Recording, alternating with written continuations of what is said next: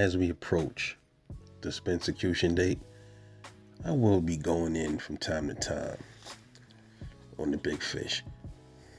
This makes it all fun. You know, ever since Spence knocked out Yordenis Ugas, we never stopped hearing it from the Spence heads about him being the bone collector. I mean, the eye collector. He broke ribs, and now we're starting to hear it. We're hearing the same rhetoric from Derek James. You know, he's starting to spout that same stuff. And you know what's crazy? He must be watching these dudes' channels, and he gets all of that. And here he's super gassed up off of it, and now Errol Spence is labeled the eye collector because of breaking Ugas' eye and breaking Kell Brook's other eye, with the help of Triple G, might I add. And, you know, nobody really came up with anything, to pretty much counter that. It was always Errol Spence, the eye collector. He's going to collect Errol's eye. He's going to collect Bud's eye. He's going to collect Bud's eye. He's going to collect Bud's eye. Now, let me add this also. Errol Spence had his eye detached in sparring.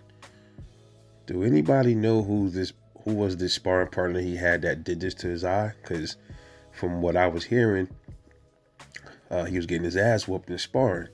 I mean, detaching retinas, man. Somebody had to beat him up really good inside the sparring. All right.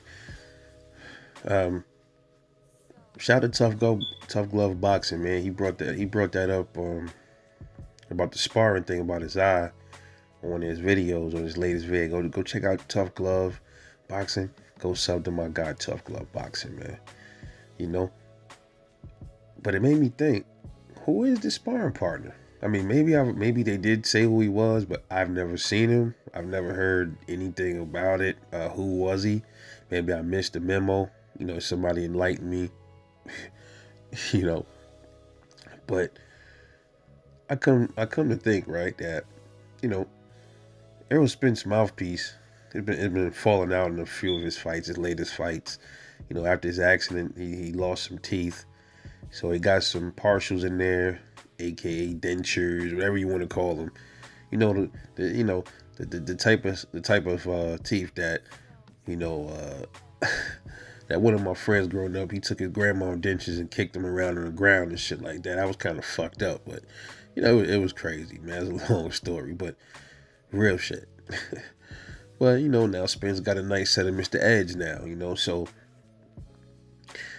is it possible that Terence Crawford can become the denture collector? Yeah, shout out to the homie that brought that up, man. You know, I didn't even think about that, so I don't take full credit for this at all. The homie, he know who he is, man. He probably gonna end up seeing this video and gonna drop a comment. But yeah, you know, what if Terence Crawford becomes the first ever boxer to collect dentures? Yeah, knock his dentures straight out after his mouthpiece comes out. Because you know this, right? Errol Spence is taking extra precaution when it comes to this. He's went and got, finally, you know, which is kind of strange because you would figure, right, all these times he's been in these matches after Danny, from Danny on up. It was what, Danny and Ugas? You know, he should have been had his joints straight before he even stepped in the ring with Danny. So I guess he felt like Danny wasn't a threat. Felt like Ugas wasn't a real threat. But now he's like, okay, now I got to get my shit straight. Because he know who he's stepping in the ring with. So he ain't trying to have no accidents. He ain't trying to have his mouthpiece coming out and potentially get his dentures knocked loose. And Crawford collects those dentures the way he collect those teeth from that kid that he knocked out when he was young. He brought his mom's home the teeth as a souvenir.